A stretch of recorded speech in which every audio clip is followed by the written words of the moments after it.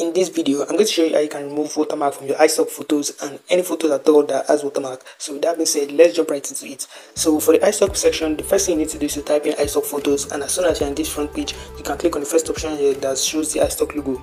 As soon as you click on that and you are in the iStock home section, all you need to do is to import the prompt depending on what image you're looking for. So mine is actually model smiling. As soon as you've gotten an image that is actually to your own taste, the next thing you need to do is to copy this image link.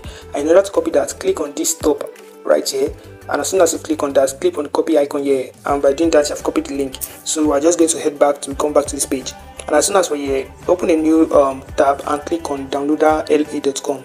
As soon as you click on downloaderla.com, you can see the crocodile icon here, which is the first option. Just do it to click on that and to take it to this page.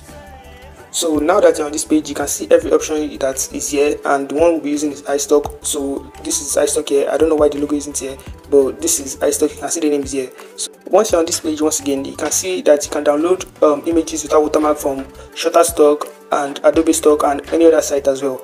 You can also click on the more options here, as you can see, and you can also download images from Pinterest, Twitter, and YouTube Short as well. So let me just zoom out back and click on download now.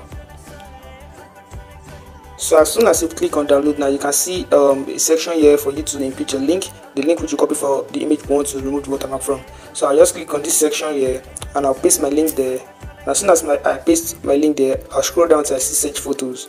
So as soon as I click on search photos, you can see this option here, download generated photos.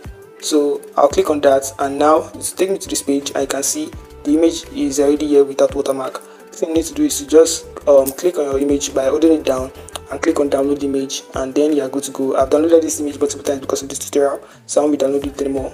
So that is how you can actually download images without watermark from iStock.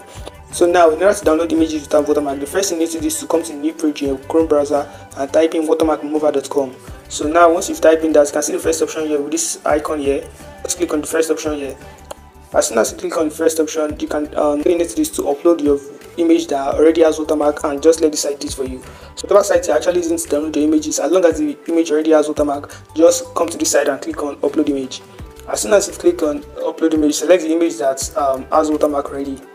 So I'm going to select the image that has watermark, and I'll select that and I'll click on done.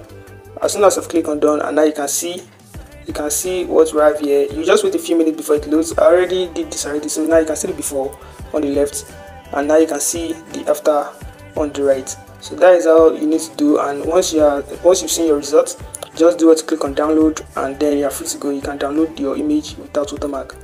So this is it. If you found value from this tutorial, follow my channel for more, and I'll see you guys in my next upload.